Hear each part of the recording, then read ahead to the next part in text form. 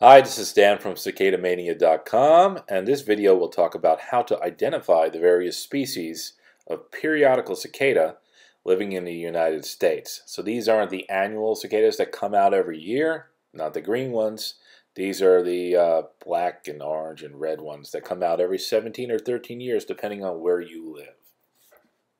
First step to make things easy is to find a brood chart. Now a brood chart will help you align the species with the year and the cycle, 17 or 13, and the brood number. There's one on CicadaMania.com.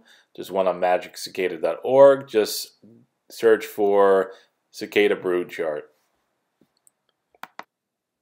Once you know if the cicada has a 17 or 13-year life cycle, you'll know the different species it can be. So there's 3 17-year and 4 13-year cicada.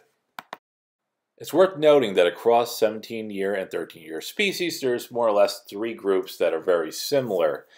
There's the decim, the cassini, and the decula. The decim, you have the M. septendecim, that's a 17-year cycle.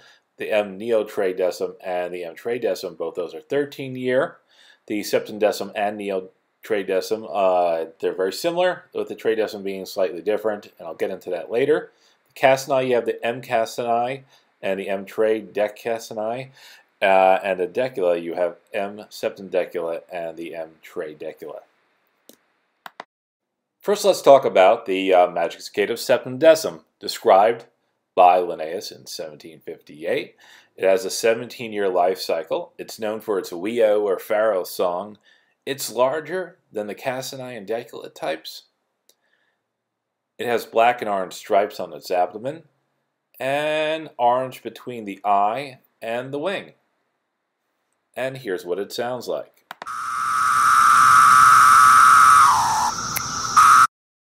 And here is what its chorus sounds like. A chorus is when a group of them get together and synchronize their song.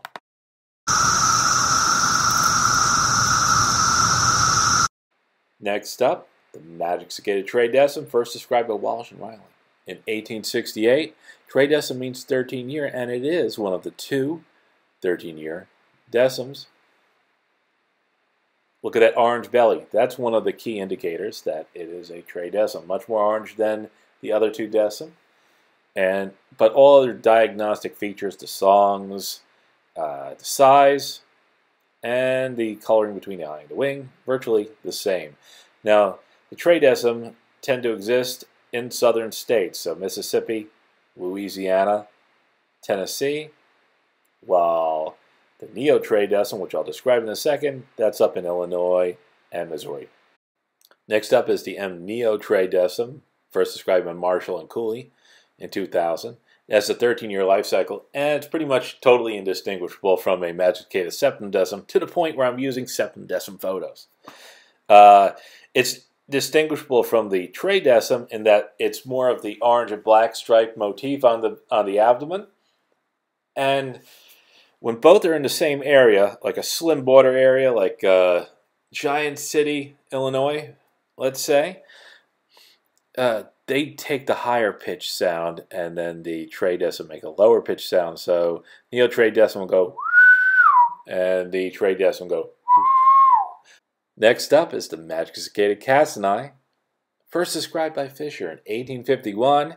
It has a 17-year life cycle. To me, the call sounds like a bunch of little fast ticks, followed by a shrill buzz. It's smaller than decims and about the same size as decula. Really, it's the smallest of all, and it's also called the dwarf cicada. Its abdomen is almost entirely black in the east. In the west, it could feature orange stripes just like the decula. So really the best way to diagnose it is its call and that it's smaller than decims. So here's what it sounds like.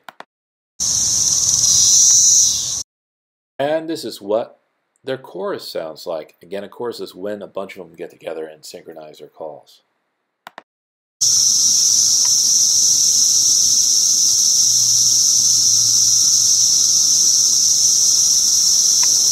To me, the chorus of a cassini sounds like waves of static. So you found an old radio and tuned to a channel that doesn't exist. To me, that's what it sounds like. Compare that to the chorus of a decim, which sounds more like a landing UFO, has a bit of a tone to it, and less like static.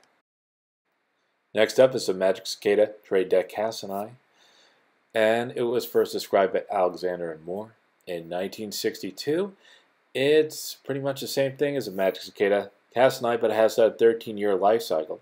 But in that photo, those are definitely Magicicada trade deck cassini, and they're compared to a quarter there, and that's about how big they are. Typically, it can be bigger, it can be smaller. And their song and their chorus is virtually the same as the Magicicada cassini, so just go back and listen to that. So we talked about the decims and we talked about the cassini. Now let's talk about the decula. First, let's talk about the Magicicada septen decula. Septen meaning 17. First described by Alexander and Moore in 1962. Its song slowly builds and ends in a tick, tick, tick, tick, tick sound. It's smaller than decims and about the same size as cassini, maybe a little bit bigger, about the same size. Key diagnostic feature, other than the song, would be that its abdomen is black and orange striped. Not quite as vividly as a decim, but the decula, black and orange nonetheless. Now let's play their song.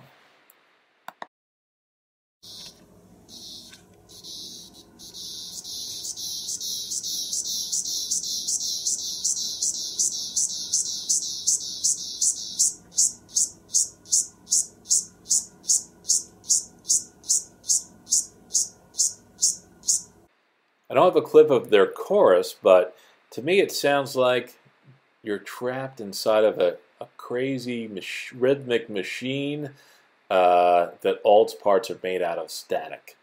That's the best way I can describe it. But the chorus is more rhythmic than the other two types, and that's one way you know you're within a decula chorus. Next up is the Magicicada trade decula. Trade deck meaning 13-year, first described by Alexander and Moore in 1962, and it's pretty much the same thing as the M septen decula. So 13 years, slow building song ending in a tick tick tick, smaller than decims, about the same size as cassini, and the abdomen always with the orange and black stripes. We may as well talk about gender as well. So the key difference between male and female cicadas is that the males will be singing and the females don't sing. The females can make a noise, and they do this by flicking their wings or clicking their wings.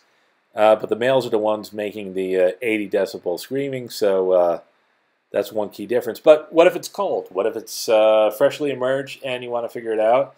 So the easiest way is to look at the abdomen. Females have ovipositors, male cicadas don't, because ovipositors are used for laying eggs, and males don't lay eggs.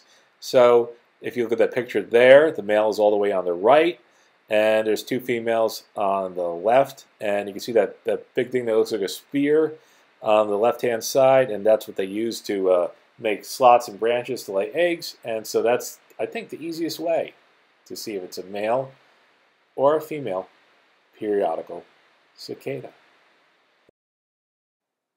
Please visit cicadamania.com, and if you observe a cicada, please report it to magicicada.org.